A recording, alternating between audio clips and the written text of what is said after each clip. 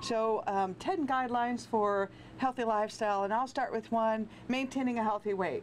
So as you get older, that's a little harder, but it's important again. So if you start early with a nice exercise regime, it can help you with that and some nutrition. If you can stay away from saturated fat, there's some things in there that trigger the cells that help feed cancer cells.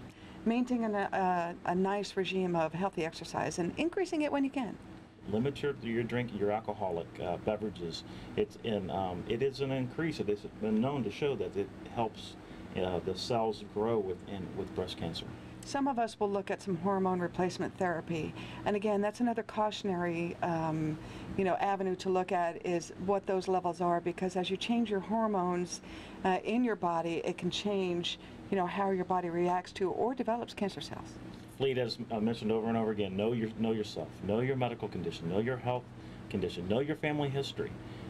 Those are things that you have to know and make aware to your physician.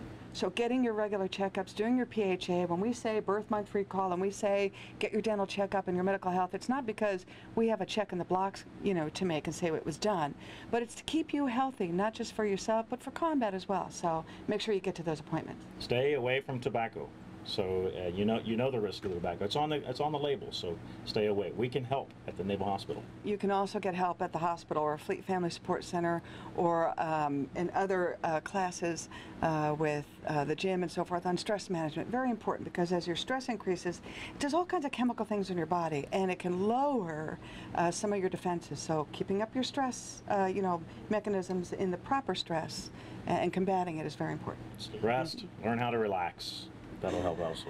Early detection, folks. Early detection. Make sure that you get in there and you'll survive it. The stronger and the healthier you are, the more your chances of being healthy through the procedure and healthy after through the process. Don't wait for things to happen to you. Make them happen for you.